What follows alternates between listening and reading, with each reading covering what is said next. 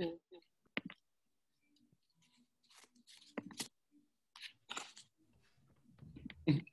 I'm gonna share my screen. Oh, Jahan, you don't hear that music playing outside? Oh, I actually very So faintly. damn loud. What are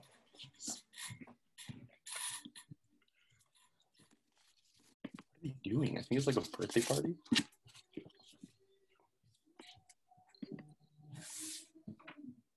Can you see my screen?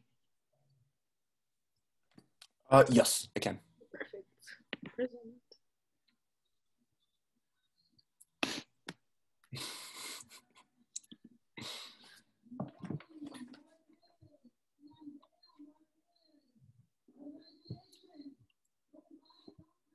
Oh, now I hear. Yeah. Sorry, y'all. There's like a birthday party going on outside, so occasionally you'll hear this lady screaming. Wait a minute. Never mind. Sorry. Keep going. All right. Well, guys, let's get started. This is the final exam review part 3. So we're gonna cover the rest of the material that we were going over in class. And Sebastian is gonna take it away and start with DNA replication. Yeah, let's do this.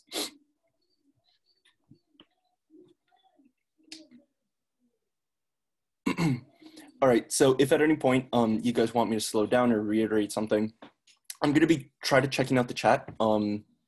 If I do miss like your comment or something, feel free to just unmute yourself and interrupt me or whatever. I'd be happy to repeat myself or to clarify something. But anyway, let's start with like the basics, DNA replication.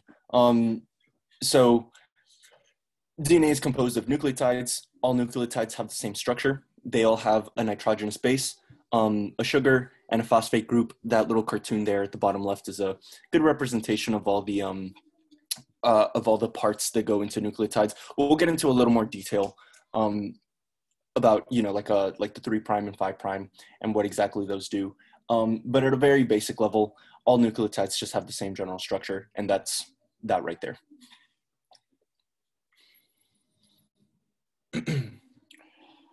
Okay, so nucleotides, of course, compose DNA. They attach to, how do I say this?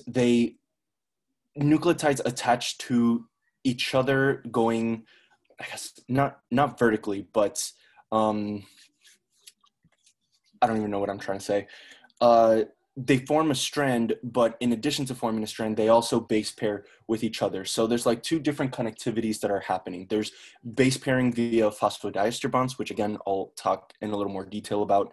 But in addition to the phosphodiester bond, which are covalent bonds, by the way, they also hydrogen bond with their complementary base pair. And again, this is still like super superficial stuff. So don't worry if you have like questions just yet. I will, of course, be going into more detail about this later on. But the takeaway from here is AT bonds form 2 hydrogen bonds, whereas the GC form 3 hydrogen bonds. And that's a pretty popular question. So for instance, something that you might see that I think I saw on a final once was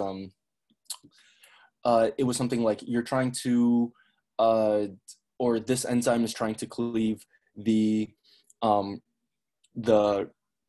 DNA, which part of the DNA will have like the most success at cleaving it, and it gives you a picture of DNA and it shows you like a bunch of different base pairs, and obviously the part of the DNA that would have the most success at cleaving would be the AT section, like the Tata box, for instance.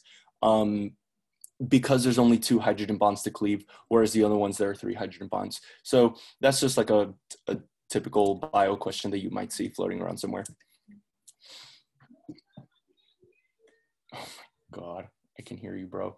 Okay, so this is a little more detail about the nucleotide, but essentially it's the same thing. So you still have the nitrogenous base, you still have your sugar, and you still have your phosphate group. Okay, so now going into more detail about this. So notice that the ring is of course numbered. If you remember from Orgo, all of the carbons have a directionality to them. On the 3', that is where the 5' nucleotide is going, or I'm sorry, that on that 3' carbon where you see that hydroxyl group, that is where the next nucleotide is going to be attached to. That is why the directionality of nucleotide addition goes from 5' to 3'. It cannot go from 3' to 5' because that conformation just will not work. For that reaction to be catalyzed, for that phosphodiester bond to actually form, the direction or the orientation of how you're placing the nucleotide does matter. So that's why we go from 5' to 3', and it cannot go the opposite way. Any questions so far about anything that I've said yet? Okay.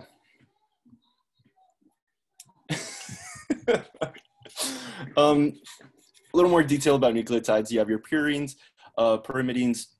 There's a bunch of different ways to memorize these. I like this one that we have at the top left corner, the pure is gold. Purines are the adenine, and gold, the guanosine.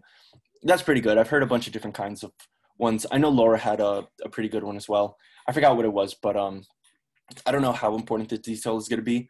But of course, this is an open note exam, so if you ever need to like refresh on something, you don't need to go like super hard in remembering all the details here, because again, the notes will be accessible to you.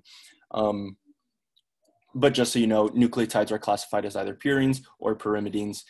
And I think the difference is, what was the difference? I think it was just the like the steric cluster of the nitrogenous base, I believe.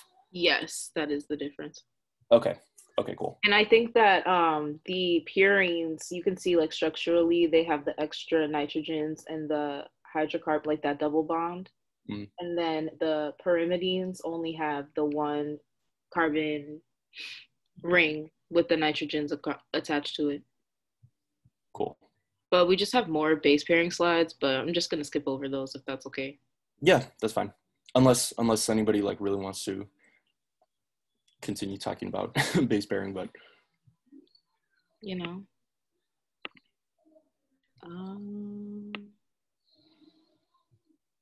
Okay. All right. So replication. And again, if you guys have any questions about anything that we covered before, I know we jumped over like a couple slides, but again, if you have any questions about any of those, feel free to interrupt me or email me later. Okay, definitely something that you should bear in mind is that DNA replication is a semi-conservative process, meaning that when your DNA starts replicating, it uses one strand of your DNA as a template strand, and that template strand is used as a template to synthesize the new strand, hence the semi-conservative part. Only half of your original DNA is being conserved in that process, and I think this picture does a good job at illustrating that. That is also another very popular multiple choice question. It's like, which one of these processes emulates DNA replication? And it would be like full conservative or non-conservative, semi-conservative, whatever, things like that. So again, definitely keep this process in mind. Okay, so as you guys probably know, the DNA polymerase is the protein responsible for adding the nucleotides. Again, it adds them in the 5' to 3' direction. That's the only way that reaction will be catalyzed. Oh, I think it's worth mentioning. We might have skipped over, but it's totally okay. That connectivity, when nucleotides bond from the 5' to 3' direction, that is a covalent bond. That's called a phosphodiester bond.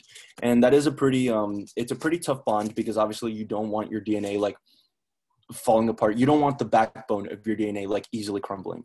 Hence why you need a solid covalent phosphodiester bond. You do want a strong bond there. However, with nucleotide bonding, so when the two strands come together, that's when they do utilize hydrogen bondings. And the reason for that is because obviously DNA needs to be replicated. It needs to be able to be unwound and then come back together again. So I'm sure you can imagine, if you have a very, very strong bond, like a covalent bond, holding two strands together, it's going to be extremely difficult for the helicase or for other proteins to unwind the DNA and start the synthesis, or gene replication or whatever. So you don't want your DNA backbone falling apart. Hence why you do need a strong bond. Hence why you need that covalent phosphodiester bond. But you do want to be able to unwind it if you need to, transcribe something, or you want to replicate your DNA. So that's why it's easier to use hydrogen bonds. They're weaker bonds. They're easier to unwind. So bear those in mind. There are two kinds of bonds going into this: hydrogen bonds and covalent bonds. Anyway, going back to this. So the DNA polymerase attaches nucleotides to each other in the 5' to 3' direction via phosphodiester bond. But in addition to that domain, so if you think back to one of the first lessons that we talked about, proteins can have one domain or they can have multiple domains. The DNA polymerase has a domain where that domain is responsible for adding the nucleotides. It has another domain that's used for proofreading. It has a proofreading mechanism. So on that illustration on the right-hand side, you can see that Pac-Man looking thing is adding, that's your polymerase. It's adding the nucleotides in the 5' to 3' direction. Let's say, for instance, it accidentally adds the wrong nucleotide. That's where its second domain, the exonuclease, plays a big role.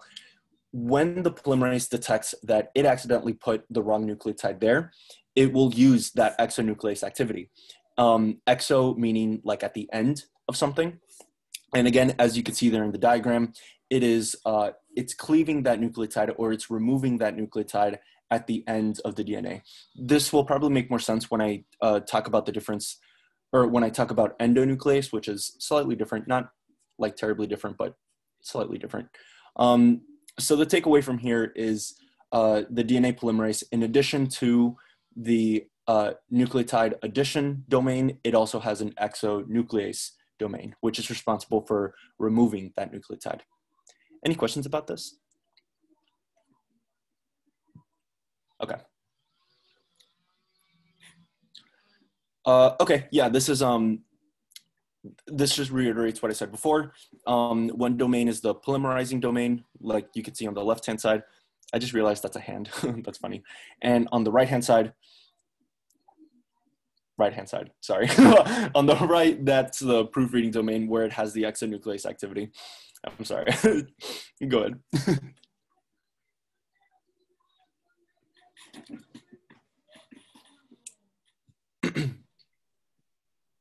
Sorry, there's people in the waiting room. Oh, no, you're fine. But yeah, go ahead. I got everybody in. Okay. Keep the train rolling. Getting like text updates about like what's going on. Wait, okay. Okay, so like I mentioned before, when the DNA polymerase is adding nucleotides, if it detects that it put down a wrong nucleotide, it will use its exonuclease activity to remove it and place the right one, and it'll continue going. Very rarely does the nuclease overlook that mistake. It's typically very, very good at catching those mistakes, but sometimes the DNA polymerase can gloss over a mistake and not detect that. So in that case, there's obviously going to be a mismatch. You're going to have a discrepancy in the cohesiveness of your DNA strand. It'll be a pretty noticeable mistake. The cell can detect that pretty easily, and there's a whole mechanism for that kind of repair. That's called the mismatch repair. It's very efficient. It's a very powerful tool, and we'll talk about a little bit more in the next slide about what goes into that. Okay, so notice on this diagram at the diagram on the left-hand side, but on the top, on the, diagram on the right, but on the top left-hand of that diagram, you see that little bubble forming. That little bubble is due to the hydrogen bonds not being able to form, because obviously if you put in the wrong nucleotide, instead of having an attractive force, you're going to have a repelling force, hence why that little bubble is there. So that little bubble is just where the mismatch was, where the misplaced nucleotide was. When the cell detects that there is a mismatch, it's going to travel a little upstream from that mismatch, and it's going to create a nick. So it's essentially going to cleave that covalent phosphodiester bond. When it does that, as you can imagine, there's a whole series of proteins to go into this. There's a whole cascade. a whole cascade of proteins that go into repairing this. One of those proteins is responsible for making the nick. The other one is responsible for bringing those together. And when it brings the nick to the DNA mismatch, to that mismatched nucleotide, it's essentially going to remove the whole thing. I wish I had like a good analogy for this, or something to compare it to. I don't though, but it's essentially going to fold the DNA, bring the mismatched nucleotide to the nick, and is going to cleave the whole thing together. So there's going to be a huge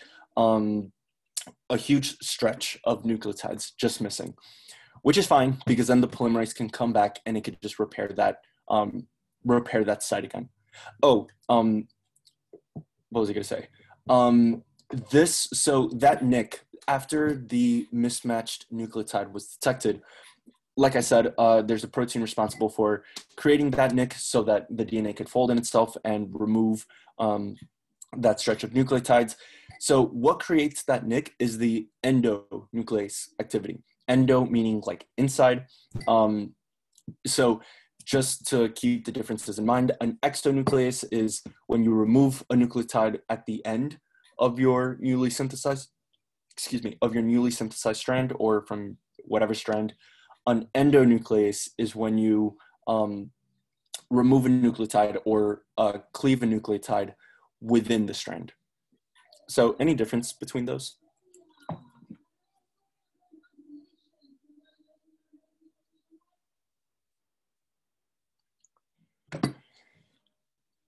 Okay. I'm so sorry. I was muted that whole time. Were you asking me? Oh, no, I was just asking in general, like if anybody had any questions about this. Okay. There is a difference in the mismatch repair mechanism between prokaryotes and eukaryotes. I don't think this will be a tremendously huge part of your exam, but just to go over the differences.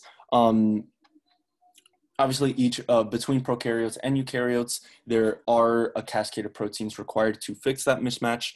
But the differences are they're not tremendously different, but they are slightly different. So prokaryotes, they do need a little bit more going into them, only because they are like less complex cells. So they do need a higher level of or not a higher level, but a I don't know what I'm trying to say. They do need more proteins involved to get that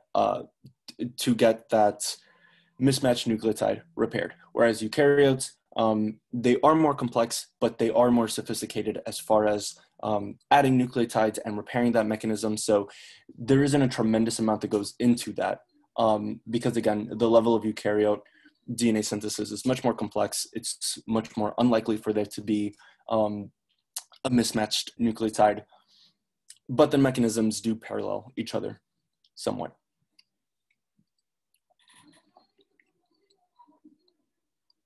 Okay, any questions about anything that I just covered so far? All right. Okay. All right, guys. So I'm going to take over talking about recombinant DNA technology, which is the stuff that we basically covered on like the last week of class. But I can't really see the chat. So if anybody has any questions, feel free to just stop me and ask. I'll be checking out the chat. Awesome, thanks. So just as an overview, so you're trying to move your DNA around, you must be able to do like a few several things. So you need to identify the DNA that you want, you need to create and extract the DNA that you want, and you need to have a way to move the DNA into the cell so that it can be expressed or maintained. So a way to do this is by using DNA vectors. So those are the small pieces of E. coli DNA, and they're referred to as plasmids. So plasmids are vehicles to move around foreign parts of DNA between cells. And they can be from 3,000 base pairs long and hold genes that are up to 20,000 base pairs long. And the vector, something that it must have is an origin of replication so that the organism will keep reproducing that gene.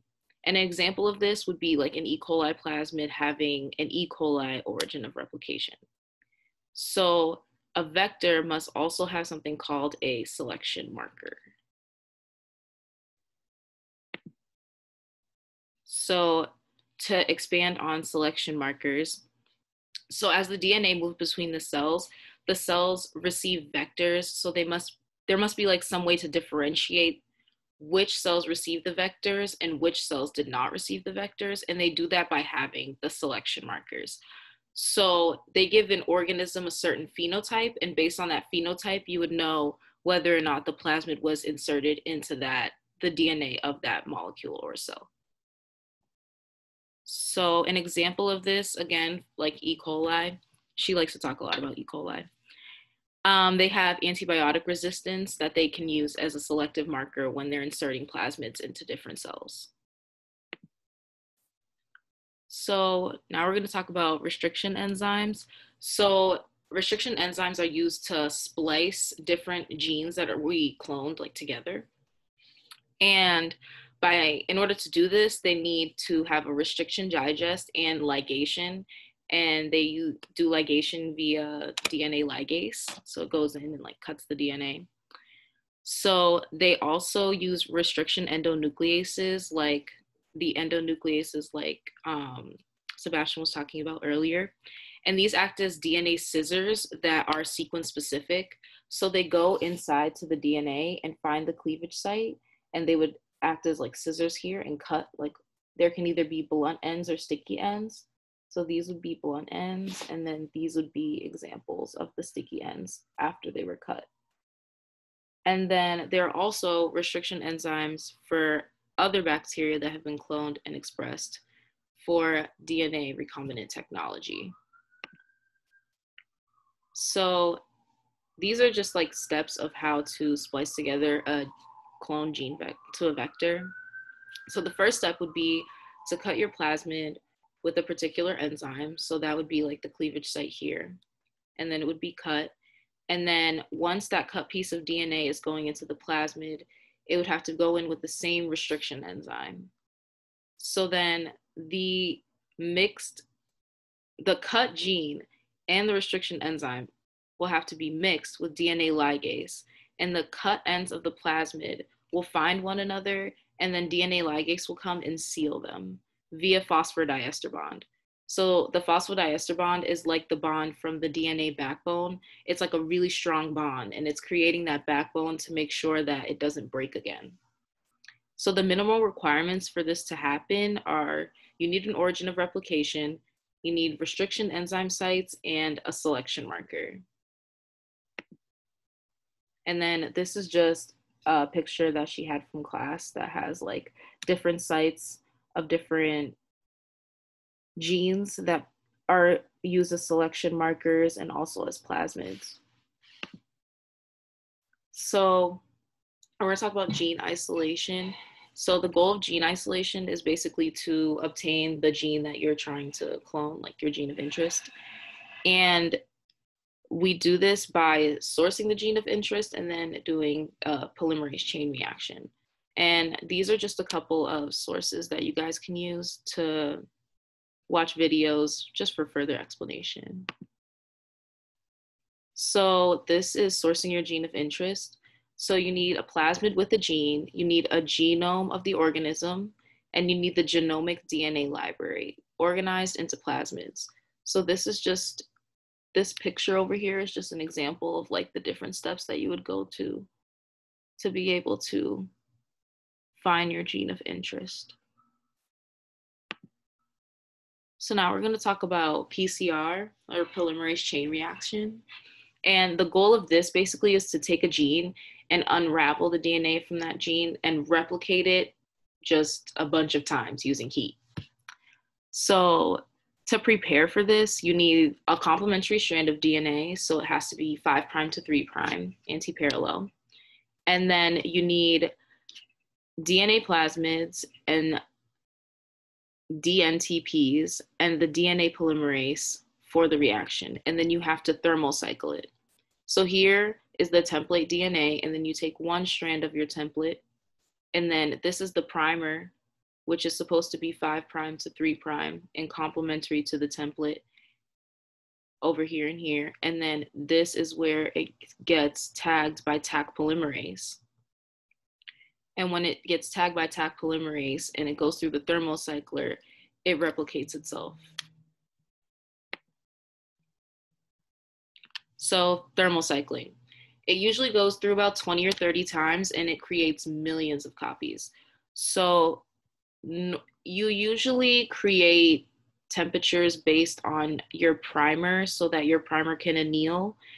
And these are just like examples of like generally what it is. So like the denaturing would be at 95 degrees Celsius and that would break the hydrogen bonds. The annealing, which would be dependent on the primer, which is usually like 50 to 65 degrees, which optimizes sequence specific pairing. And then you want to raise the temperature up again, which is optimal for Taq polymerase, which is a protein that was actually found in the hot springs. And it is able to withstand high temperatures. That's why it's used in the thermocycler. And then once you add the restriction enzymes to get the gene vector. And to do that, you add the restriction site plus the extra DNA. And this allows for replication.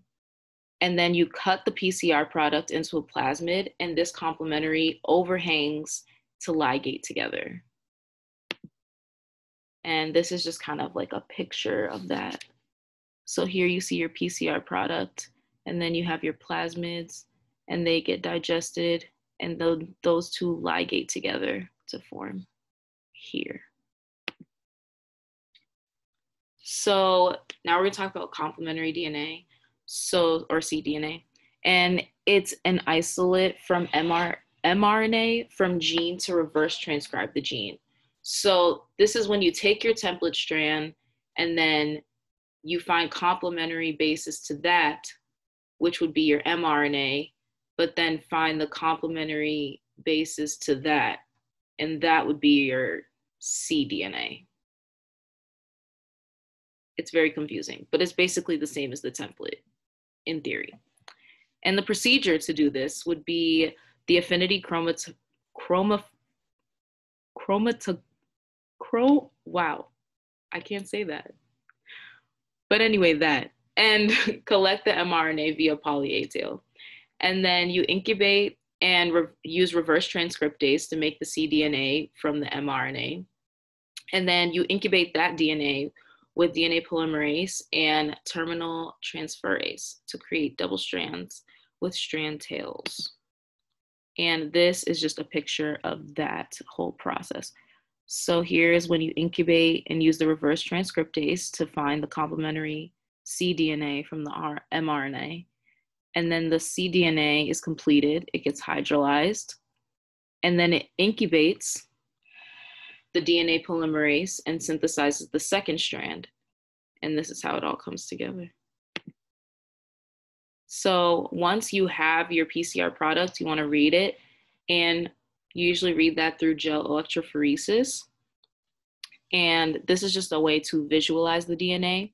So it uses an agarose gel matrix that the DNA fragments will move through. And basically what the idea is that the smaller pieces of the DNA will move down farther into the fragments of the gel, and the larger pieces will stay up towards the top and not be able to move through the gel as easily. So in order to do this, you need a piece of DNA for sequencing, a primer that is adjacent to the area that needs sequencing, dNTPs and ddNTPs in low concentrations. So here are the ddNTPs here. You see it's one for cytosine, guanine, adenine, and tyrosine. And then those go into the DNA. And then using the fluorescence, it shines through and you see, or there's a photomultiplier that multiplies the DNA strands. And this creates light for each different nucleotide. I almost said polypeptide. So just a little bit more about sequencing. So out of the millions of polymers that are synthesized, you want to find the DNA that you're using as the template. So the DDNPs, like I was talking about before, are D-deoxynucleotide triphosphates. And every once in a while during the synthesis, like the DDNPs and the chain termination will occur. And that basically creates polymers that are a certain length. And we can test that they're that certain length by running it through the gel, just like we ran the PCR through the gel. And this is called Sanger sequencing. And the sequence of the DNA template is then derived by finding out the DDNPs and how they were incorporated into your sequence. And the DDNPs, there can't be too many of them, and there also can't be too few, and it has to be very random, because if not, then you may not get accurate results. And then, yeah, I think that was my last slide. Does anybody have any questions?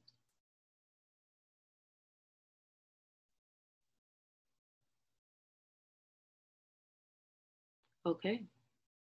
Well, we are going to post this on the class YouTube, and we're going to send out an email with the slides on it. And if you guys have any questions, you can email us or email Laura. I know that she is watching her email like a hawk. But thank you guys for coming. I appreciate it.